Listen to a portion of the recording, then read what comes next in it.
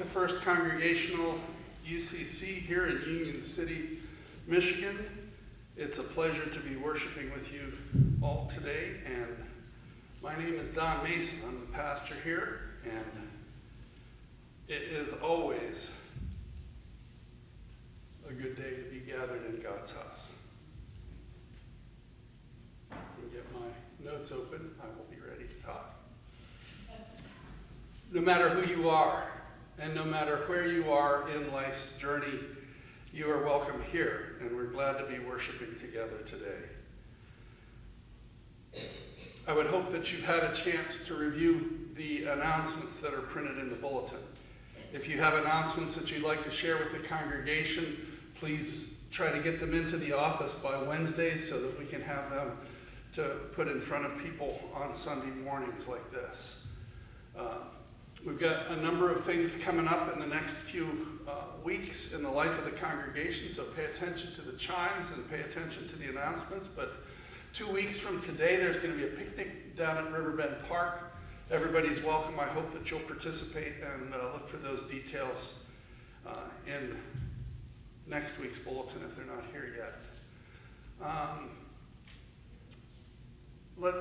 I'd like to invite Kelly to share a little bit with the Strengthen the Church offering. Good morning. Today in the bulletin you will find your Strengthen the Church offering.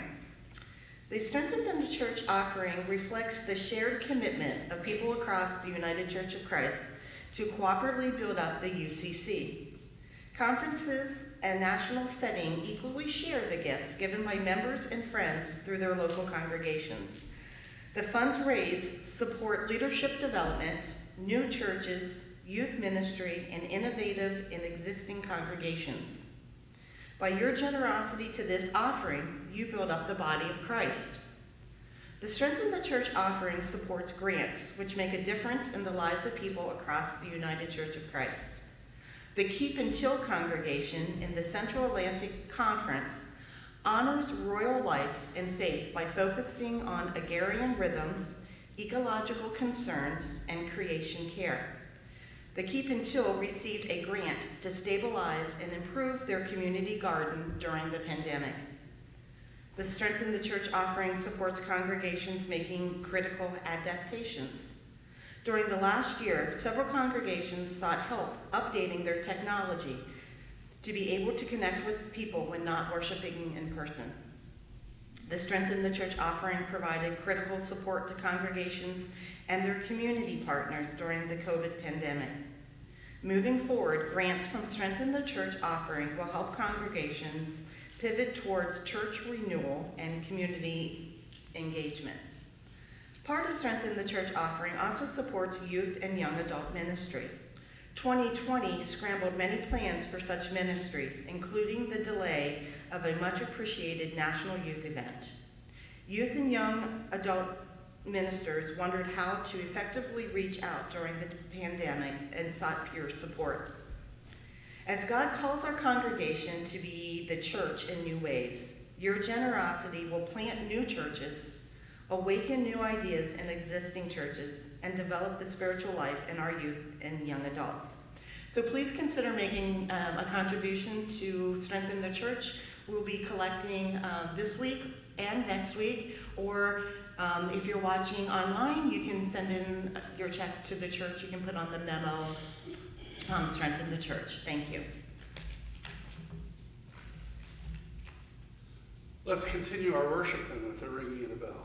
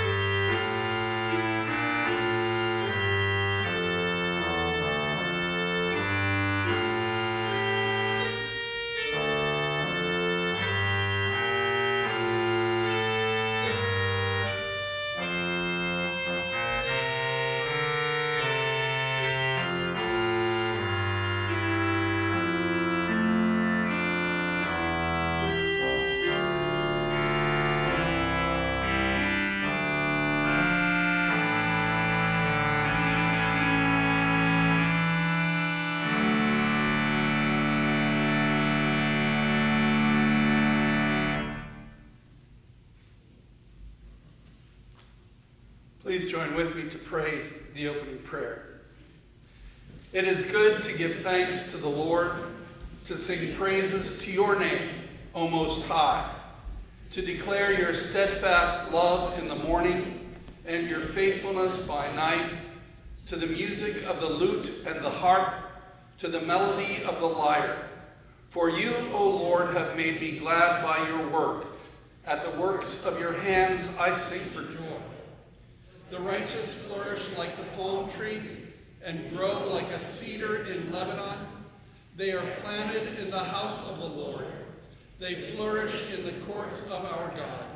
In old age they still produce fruit. They are always green and full of sap, showing that the Lord is upright. God is my rock, in whom there is no unrighteousness. Amen.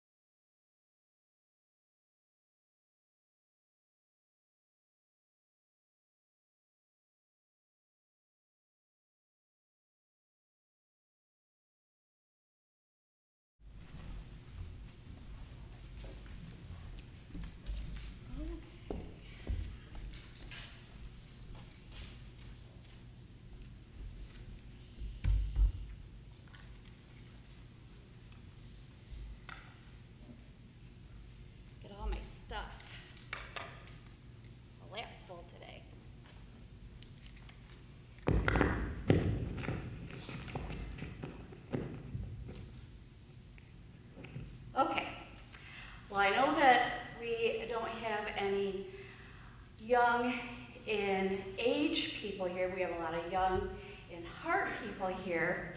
So you're going to have to help me because I have some questions to ask. So who here knows what a parable is?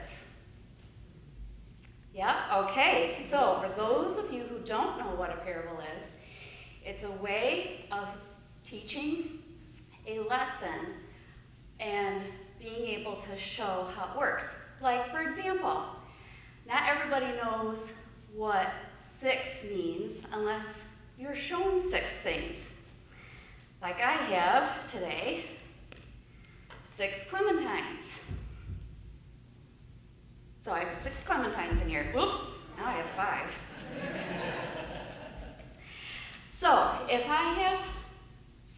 I asked you what 6 minus 2 equals 4, those are just words, right? Unless you know what 6 means, and 2 means, and 4 means. So I'd say I have 6 clementines. I'm going to take away 2, and how many do I have left? I have 4 left, right? So that is what a parable is like. It is learning a lesson by having an example. So in the Bible, and one of the things that Pastor Don's going to talk about today is the parable of the mustard seed. Now, I happen to have a jar of mustard seeds, and you may not be able to see at home, but they are teeny, teeny, teeny, teeny, teeny, teeny, teeny, tiny. They're really little. They're teeny tiny. That's how small they are. So Jesus used mustard seeds as one of his parables, and I'm going to read it so I make sure I don't mess up. He said, "How can I describe the kingdom of God? What story should I use to illustrate it? It's like a mustard seed planted in the ground. It's the smallest of seeds, but it becomes the largest of all plants in the garden. It grows long branches, and birds can make nests in its shade. So I wanted to look up how big a mustard plant grew because I didn't know. It grows to be about 3 feet tall, and it's very bushy and full of green leaves. So that's a pretty big plant for our garden. Think about the gardens that we grow here. I mean, we have corn that's tall, but it's not big and bushy like the way that they describe a mustard plant. So think of that, something that big out of one of these tiny little seeds. Well, when you think you are too small or too young to be doing anything to help God out, you can remember that you're like a mustard seed. You might be this teeny tiny little seed, but a work that you do that is helping someone or telling someone about Jesus or God, that you don't know may grow into this huge bush. Just like Jesus' helpers were 12 people, and now look, it's all over the world. And maybe you could do that someday too, when you are from a little tiny mustard seed, and through everything you do, help become a huge, beautiful plant. So let's pray. Dear God, thank you for the mustard seed.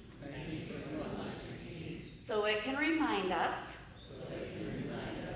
that no matter how small we are, we can do mighty things. In your name we pray. Amen.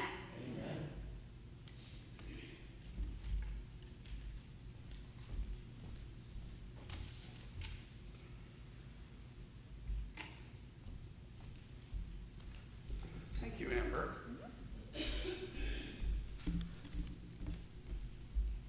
Today we're going to read in the Gospel according to Mark in the 4th chapter, verses 26 through 34.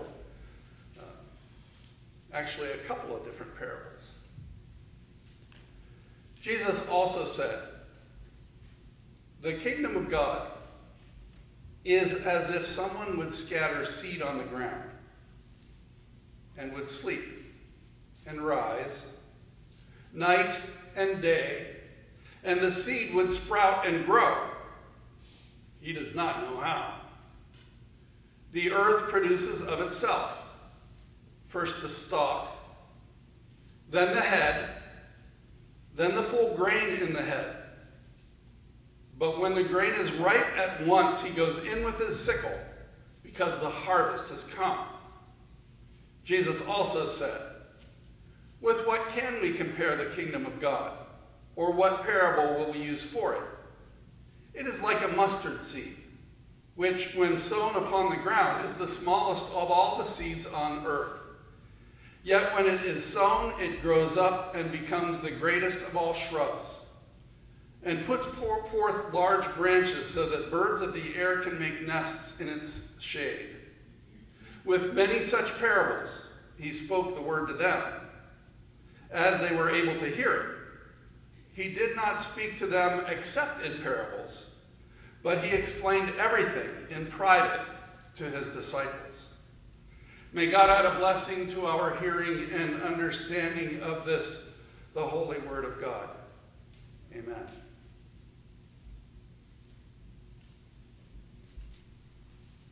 Didn't you just love dandelions growing up? And it brings a smile to a lot of people's faces thinking of dandelions as a child, right? How you can hold them under your chin and make it reflect their golden glow. Wait a minute, is that daisies or buttercups instead of dandelions most times? Dandelions, okay, cool. Whether you like butter or not, right? That's what, yeah, all right. How about when you break open their husks and stems and they weep white liquid? Well, they do. The stems of dandelions have a little bit of a white liquid in there, but it's mostly milkweed, I think, that does that really white liquid. All right. Oh, how about dandelion wine, right? How many of you have had some dandelion wine lately? Well, hey, that's all right. I happen to think that grapes are a little bit more effective than dandelions in making wine. But I could be wrong.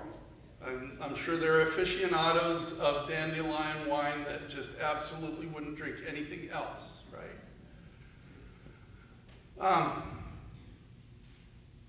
But most magical dandelion lore comes from blowing on its seed head while you make a wish and watch that wish be carried off by the four winds. A gift to the universe. Wish for peace, everybody, please. And then see your fussy neighbor scowl as most of the now liberated seeds fall right directly into his yard, right? But friends, I think the dandelion also brought me and millions of children a very early lesson in transformation and wonder. As one day when you look out in your yard, there's just a few blades of green foliage, and then maybe the next day a yellow flower, and then soon afterwards that ball of seedlings being scattered by nature. Like the farmer that Jesus was talking about, though. Where do they grow? Where do they go? How do they grow? And for millions of homeowners disturbed by the yellow spots in their precious green expanses, how in the world do we get rid of it? Well, for many people, dandelions are nothing but weeds and annoyances. But I think it was one of the ways that I first recognized how this system works, was looking at dandelions and seeing that, because you can see the seeds, but you can also see how they're scattered. And it's not just us that do the scattering. We don't know when people noticed the relationship between seed and plant. It's clearly a symbiotic relationship between us and the earth that probably predates even tool technology. People could harvest and plant seeds without a hoe, without any stone tools. So people probably from as soon as we started becoming a little bit more intelligent than the other critters in the world, realized that these things here, when you drop them to the ground, become something entirely different.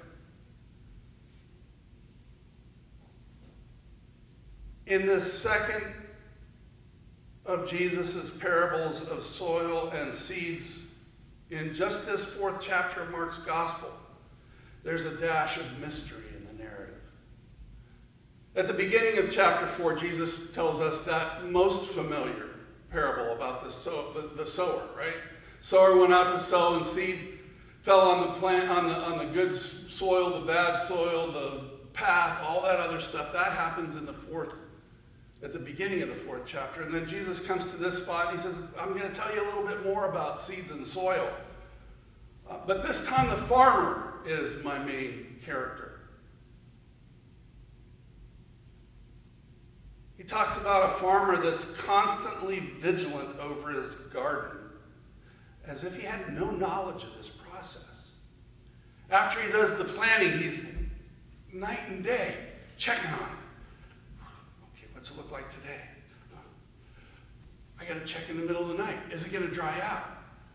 Is there something going to happen to my plants, my soil, my seeds? What's going on? How's this happen? Oh, what's that? Is that a weed? Is that a plant? We fuss about our gardens, don't we? And this is a fussy farmer.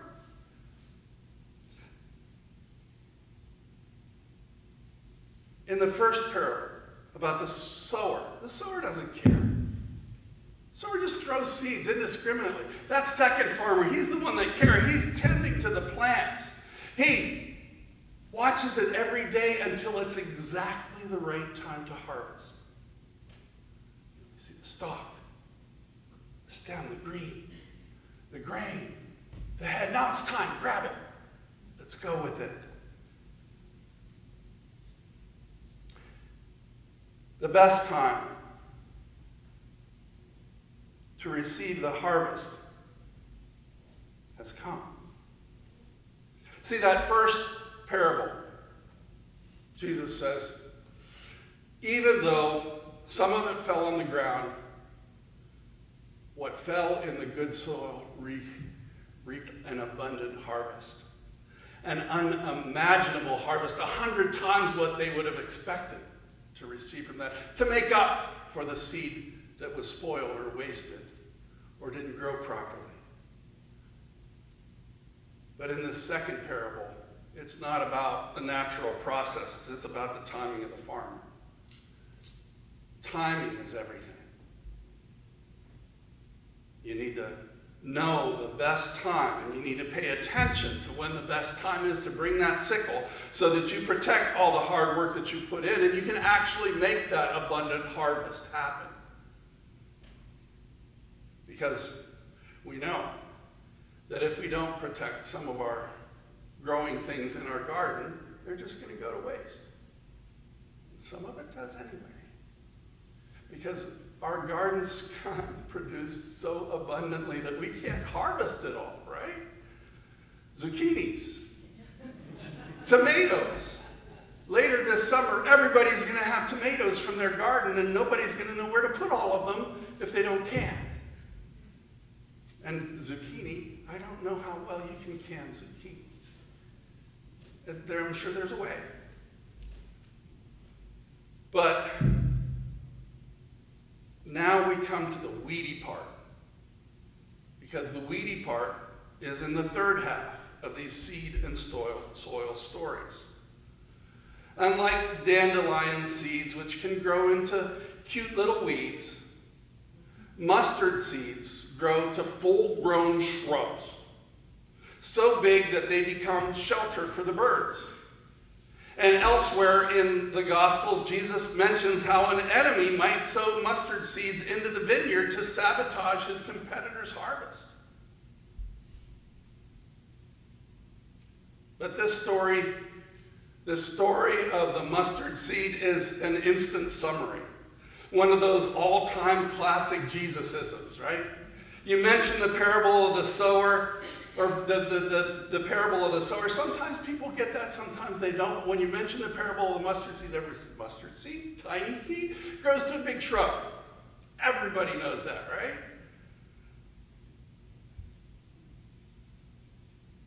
It's easy. Just ask somebody. If you say, do you remember the parable of the mustard seed? They trigger that nod of the head, and nothing else needs to be said about it sometimes. But obviously, by the end of this lesson, we really should all, if we look at this scripture closely, we should all be scratching our heads and trying to figure out what exactly Jesus means, really, because it closes with many such parables. He spoke the word to them as they were able to hear it. Jesus, we're able to hear it, but as they were able to hear it, he did not speak to them except in parables, but he explained everything in private to his disciples. It's not very satisfying, is it? This is the public ministry of Jesus. He's telling us all these things, and then, but I'll tell you the secrets someplace else in private, not in front of all of the rest of you. But this one's easy, right? Tiny mustard seed, tinier than a carrot seed? I don't know if Jesus ate carrots. He might not have. But it grows to become huge. So a seed of faith can grow into a life-encompassing relationship with God. Enough said. Everybody nod your heads and on we go. But faith, unfortunately, isn't the only tiny seed that gets sown in our lives. Sometimes we have seeds of doubt that can be nearly indistinguishable from our seeds of faith. And then we have the seeds of lies that sprout up right along the seeds of truth. And sometimes they seem to share the same roots, because a lie to somebody is a truth to somebody else with the same facts. And then we have seeds of fear that try to overpower our seeds of comfort and security. And where's Jesus? Privately explaining this to the other disciples. Wait a minute. That just doesn't seem right, does it? But Jesus is no longer here to explain all of them to us in person. So we have to rely on our understandings of the scriptures and the way that we bring our lives to bear in these scriptures and the way these scriptures come to life in us. Not as they were said and written down by generations of people before and written down in all kinds of different languages and all kinds of different ways and all kinds of different circumstances and responses to all kinds of different pressures and stressors in their lives. We have our own set of all that we're trying to cope with, Jesus. So stop with all the privacy related to this stuff. Tell us, Jesus, in this 21st century garden that we're trying to grow, how do we manage this constant stream of seeds? Because they all have the potential to grow into shrubs of immense proportions. And our role as God's people isn't just to say, oh, well, leave well enough alone, because it'll get taken care of itself, right? Jesus gives us a huge clue at the beginning of this conversation with his disciples when he says, remember that farmer who threw the seeds indiscriminately and had all kinds of seed to share and had an abundant harvest? It did not come that easy.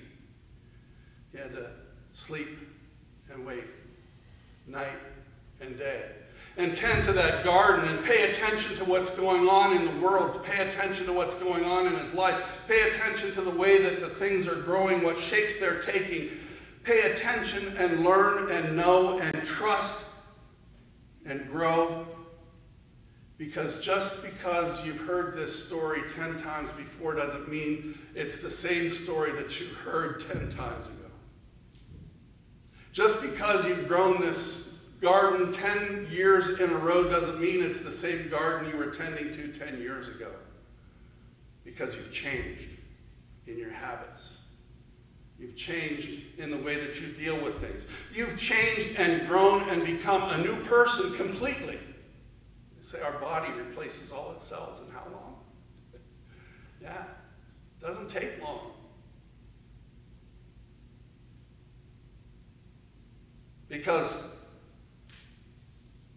when you keep vigil, when you marvel at how things grow, when you harvest the good things at the right time, and you trust that those that have grown can shelter, overshadow, and inform everything that we struggle to contain. So let your faith contain your joy. Let your faith contain your growth. Let your faith inform everything that you struggle with.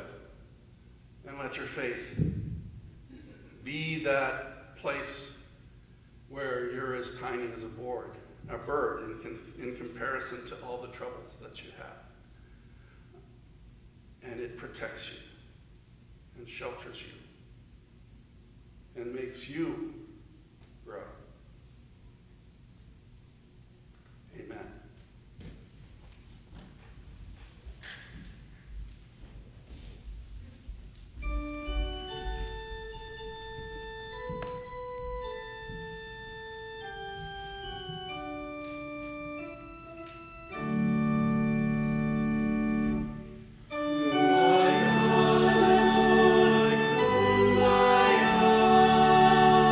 Kumbaya,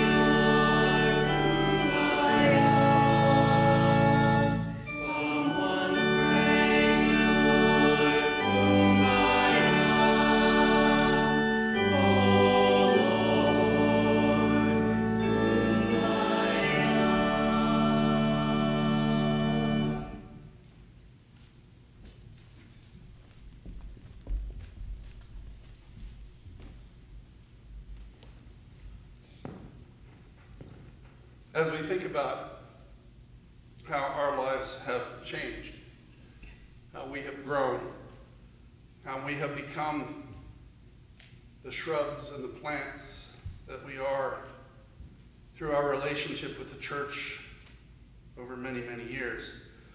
I hope that we can continue to be generous towards this congregation and towards each other by sharing in the burden of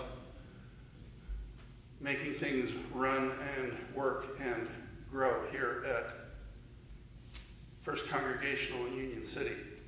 A lot of ways you can do that. And then there's a lot of ways that you can reach out through this church to other congregations as well, because there are places in the world that need to hear our message and our truth and our love and our growing conversations with each other, so that we can all practice our faith a little bit more centrally in all that we do. You may contribute by your time, your talent, your prayers, and your giving. We have plates at the front and the back at the sanctuary. You can also mail in checks or use Tidely. But let us give with generosity, that God's goodness may be known in the world. Let us pray. Generous God, take our gifts this day and use them so that we may be part of your great work in this world.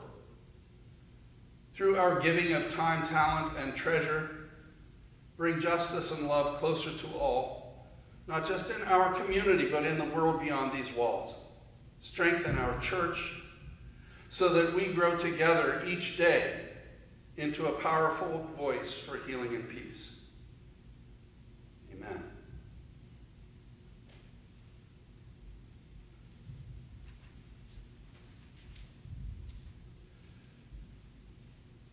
We have quite a number of prayer concerns. I know there's been a particular concern in our community for those who have known Linda Waite and her participation in the life of our community. Prayers of healing for many people. Prayers of recovery, prayers of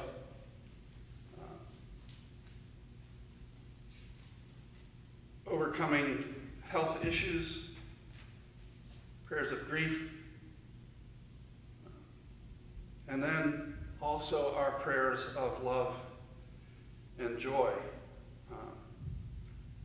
Successful diaper drive. We have a couple more packs of diapers out there to add to the number, so we're glad to have made 708 diaper changes that parents can make. Wow.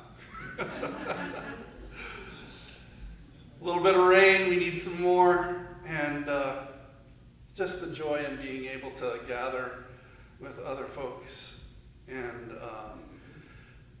taking off our masks so that people can see our whole faces, some of us, and protecting one another by wearing our masks as we need to. You know, that's the joy of being in a diverse gathering of people. So I rejoice in all these things. Lord, in your mercy, hear our prayers. Gracious God, you touch and bless our lives in so many different ways, so many loving ways, so many valuable ways that we can't count them all. We can't count our blessings, nor can we count our sorrows. But we trust that all of them given to you are transformational. Ease our pain. Ease our grief. Increase our joy. Increase our comfort. Show us your truth in times of misunderstanding or challenging conversations. Allow your growth to occur in the lives of your congregations, especially the small seedlings. allow your church to grow through people's hearts and minds and lives. Allow us to continue in mystery, recognizing that there is an unclaimed part of our souls where you dwell.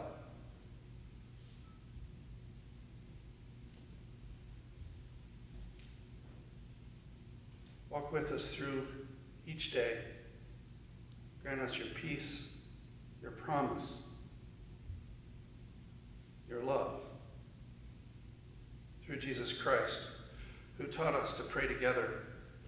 Our Father, who art in heaven, hallowed be your name.